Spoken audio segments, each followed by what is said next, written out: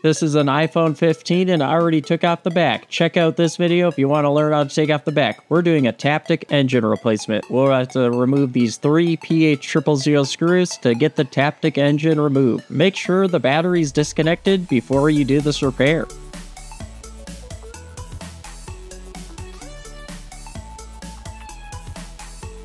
Once you remove the 2 screws from the top part of the Taptic engine, a little bracket will come off. Keep track of the bracket, the direction matters where it belongs. The little gold pin goes on the right side.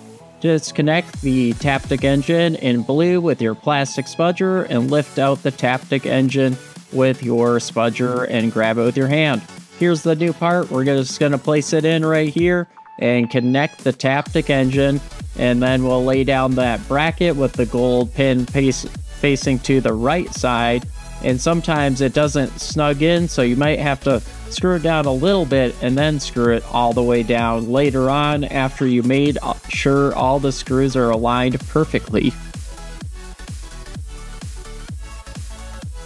After you get all the screws put in, you can connect the battery. Connect the battery and turn it on, and then you'll want to test to make sure it's vibrating and not making a buzzing, shaking noise. Make sure those screws are down tightly so it's not making a weird noise. And if it's not working, you can always check the part in between the vibrating motor, Taptic engine, and it's where the SIM card tray is.